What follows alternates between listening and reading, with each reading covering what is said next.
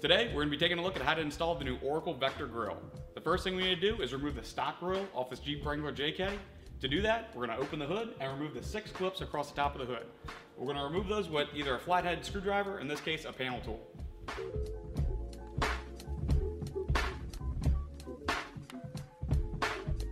So with these clips now removed, we're going to need to pull back on the grill to release it from its fasteners.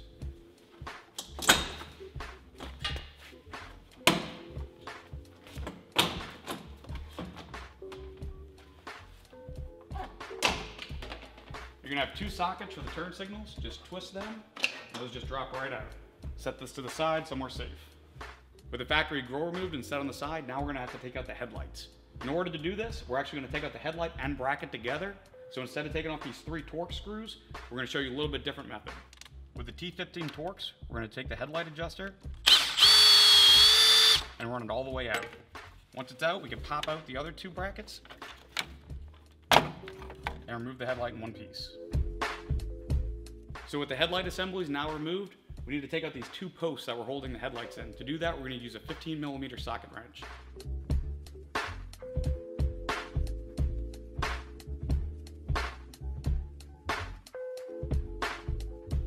Alright, so now we're ready to go ahead and install the Vector Grill.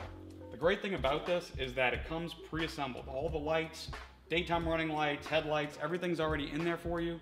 The wiring's already done. The plug-and-play connectors are ready to plug into the turn signal socket and your H13 plug.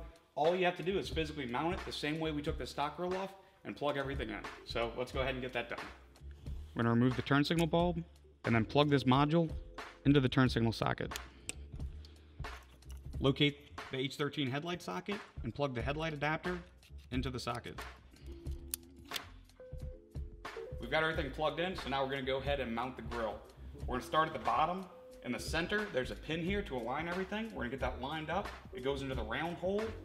Everything else is going to go into these slotted holes. So we're going to snap these clips right in place. And we're going to go ahead and reinstall the clips across the top as well. All right, we got the grill reinstalled and wired up. So last thing to do is just go ahead and check all of our connections. Let's hit the turn signals. All right, turn signals look great. Those are working well. We'll try out the parking light. Parking light's going to activate our dynamic daytime running light sequence. So once that goes through its start sequence, it's all fired up. All that's obviously working well. Go ahead and hit the headlights. Headlights are working. That's perfect. And let's try the high beams. High beams are working just like they're supposed to. So everything's set up. Everything's working. That's the whole installation. That's the process. We're going to go ahead and go into a more detailed video later, especially for you guys that want to paint the grill and need to disassemble it, take all these parts out. We're going to go through that whole process, how to disassemble it and reassemble it for paint. So be sure to stay tuned. We'll have lots more videos coming out.